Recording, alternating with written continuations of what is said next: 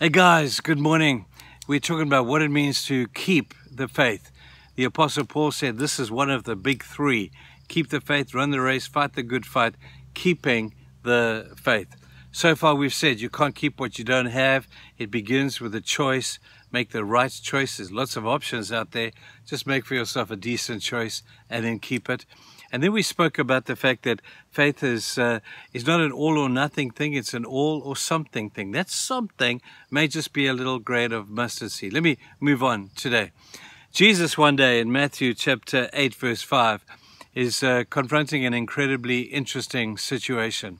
But first of all, in Luke chapter 18 verse 8, he throws out a question to people after a great demonstration and a great interaction with a woman about the issue of faith. He asks this question. He says, I wonder if I'll find faith in the earth when I come back again. I wonder if I'm going to find faith on the earth. And then in reference to that passage in Matthew chapter 8, Jesus found faith, but he found it in the most unusual of places. And I would suggest that that may be the pattern for the future. When Jesus comes back, whenever he comes back, I'm convinced he's going to find faith. But he may not find faith in the place where we think faith should be found. There are many faithless churches, sad to say. Faithless churches are churches that live within the confines of their own boundaries and their own resources and their own abilities. There's no faith in that, people. For goodness sake, we've got to stretch ourselves. We've got to grow ourselves. We've got to go take ourselves into territories where we have to trust God.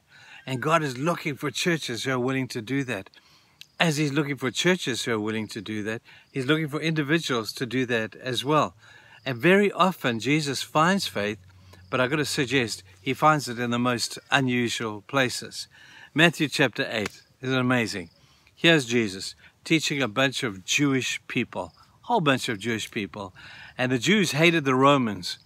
But into this space comes a Roman centurion. I don't think in Jewish culture you could have anybody probably more despised than that other than a leper. And the centurion walks into the presence of Jesus and all of these other people. And Jesus sees him.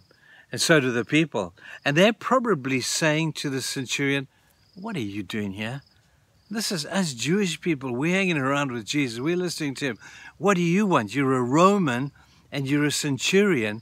You're a foreigner in our country. You're keeping us hostages in our own land. We hate you. Get out of here. But Jesus sees this. Isn't it beautiful? And he says to the Roman centurion, I see you want something. What do you want?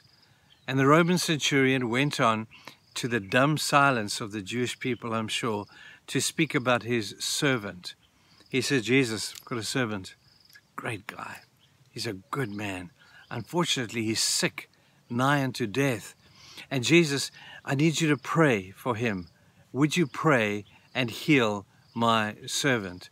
And so Jesus says, oh, what a great request. I'm going to come to your house. Let me come to your house right now. I'll leave this meeting. I'll come to your house and I'm going to heal your servant. And the centurion smiles. He says, Jesus, you don't need to do that. You're busy, man. All you need to do, Jesus, is just say the word, and I know that my servant is going to be healed. Jesus is flabbergasted. He's totally shocked. And he says to the people, you see this? Faith coming from a source where there should be no faith. Faith is evident in this man's life that should be evident in your lives. We should be embarrassed by the fact that faith is being found somewhere where faith should never be found, in a Roman centurion. And all the people are looking at the Roman centurion saying, maybe we judged him too harshly. Maybe we should be, in fact, more like him.